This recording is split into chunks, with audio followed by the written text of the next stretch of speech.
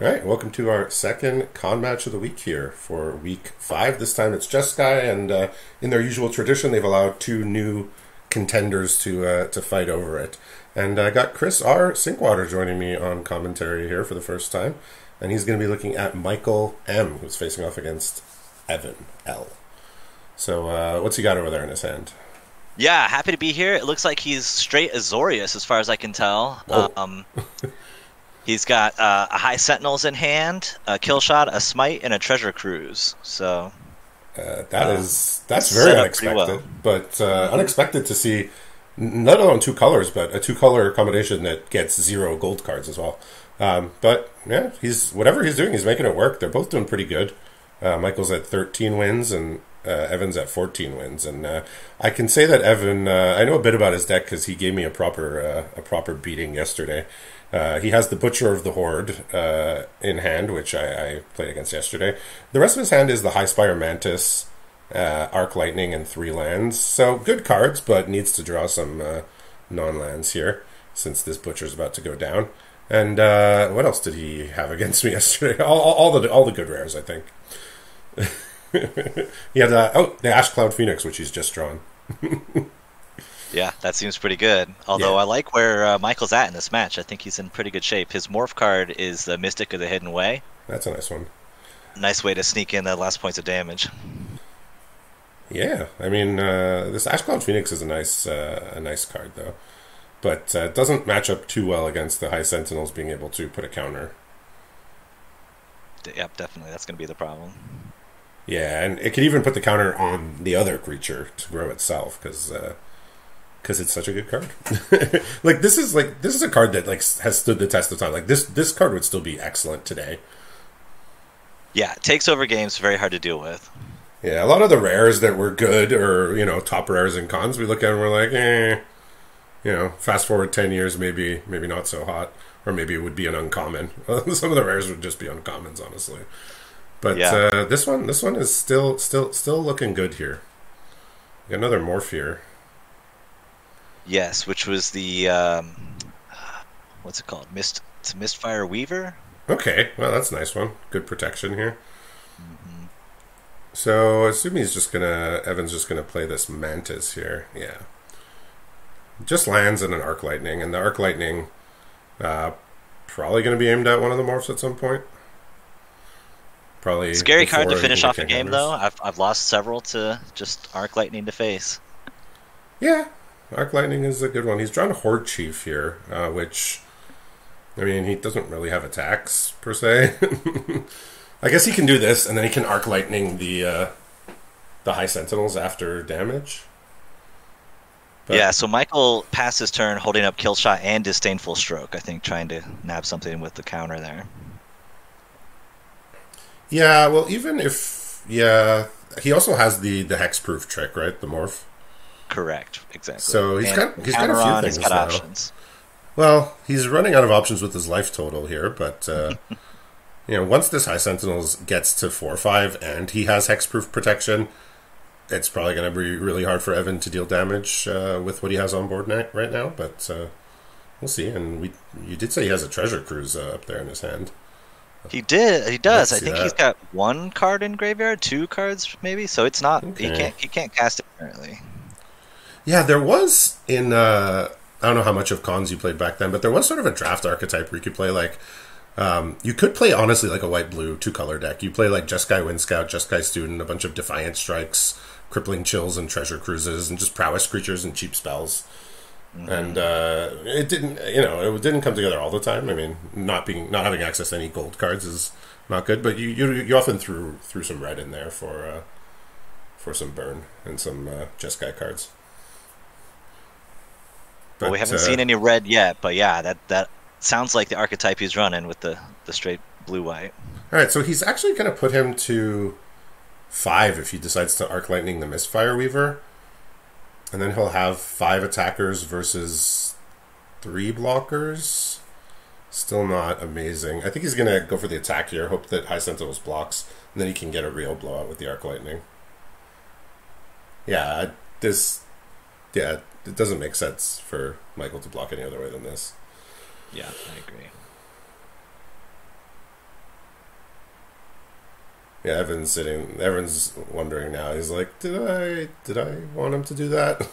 I think I think he's trying to bait a block with the high sentinels, but I don't think Michael's going to give him that. I'm not sure what. Yeah, what's the decision? Yeah, not too much here. So in comes the Phoenix. He says, I'm just going to turn it up. I mean, just a couple of more activations and plus the Arc Lightning. Like, he could just get him.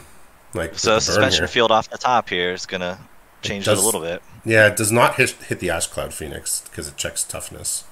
That is true. So he could just attack with Ash Cloud Phoenix, then flip it back up, and then next turn, Arc Lightning. Actually, if he draws a land, he'll have 9, which will be enough for everything. And the Arc Lightning gets under the Disdainful Stroke that Michael's still holding. Well, he's drawn Butcher of the Horde number 2 here. That must be nice. Yeah. Alright, so he's going to go for the Arc Lightning here, and then I think he's going to go for Butcher of the Horde and then give it haste. Okay, that's going to get nabbed by the Disdainful Stroke, yeah. So we may have another round here. Yeah, and I don't think he should be attacking with Ash Cloud Phoenix. I would only do it if I had the mana to flip it up when it comes back, because you don't want to get it hit by removal. Yeah. You don't want the morphed version to get hit by removal. I've been playing a lot with that card since I have multiple copies in my deck. But yeah, this will just do it. He's at 3, so what we failed to realize is that he just gets to attack for lethal here. You know, here I'm focusing on the little small intricacies, and Evan's just the Mardu player getting his opponent dead. Yeah, very assertive, and that all came together pretty well for him. Yeah, so he has the Zergo as well. I'm now reliving all the wonderful things that occurred when I played him yesterday. Yeah, just all the Mardu cards. He has 2 Murderous Cut. Even has Utter End for removal. Mardu Charm. Just doing well with Mardu. Seeing a lot of Mardu decks this week. I think a lot of blue cards are people are swapping in their blue cards for other strategies. Yeah, and you called it for Michael. He is splashing a little bit of red. He's got a Burn Away and a Sage of the Inward Eye. That's a very modest splash. Like, I don't know what his fixing is, but you know, he could have probably put in a little bit more. But you know, discipline goes a long way. But giving up on the gold cards is pretty big. It's easy to lose games just to mana in this when you're doing 3 and 4 color stuff. So I appreciate what he's going for.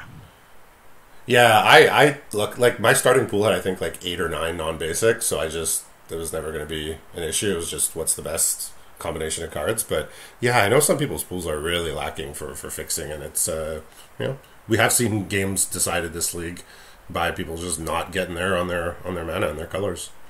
Yeah, he expanded his deck, and he actually has an Arc Lightning he's splashing to as well. Oh, he's on mobile, so five red sources. Yeah, exactly. Yeah, so he is on mobile here. His computer was undergoing a rather large update, but he still got the stream going from mobile, so we still get to see what's going on his end. Yeah, like, I wonder if he has other Jeskai cards he's not playing, because there's just so many good ones. Like, even just the common morph, the Ifrit Weapon Master, like, you just throw that in your deck. There's 0 cost, because you can morph it. Things like that. But, yeah. He's got a Ride Down he's not playing. But I don't see any other Jeskai cards. Yeah, I don't see Ride Down as like a splash card. Like you want to have access to that as early as possible every game. Yeah, I agree. So far, he's made no changes. Yeah. He's just mulling it over. Evan, I think he took out something. I can't remember if it was a Smite the Monstrous or something, just because the creatures look pretty small. Like, I mean, the high sentinels can get big, but everything else was rather small that he saw. Like he made a quick change. White blue, you're just not going to have big creatures.